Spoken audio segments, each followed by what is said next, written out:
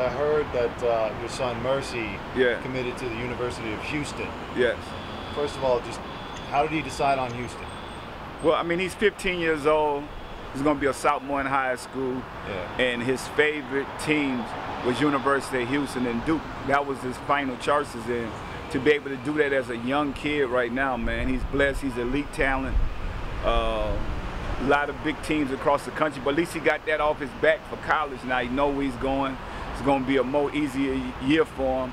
He was able to win a high school state championship last year as a freshman, and now to know what college you're going to, it's just going to bring all the pieces to the puzzle together, and hopefully that this be life-changing for him, knowing that you want to go to school and knowing what that school is now. That's great. And getting it out the way. I'm sure you're prepping him. I mean, passing on all your knowledge and stuff. Yes. I want to make sure that education is so important in my household.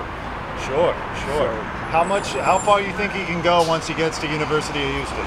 Well, you know, a lot of the greats that went to University of Houston, you got Ralph Sampson, Clyde the Glide, Alvin Hayes, Hakeem Olajuwon, and now you got Mercy Miller could be on that same wall.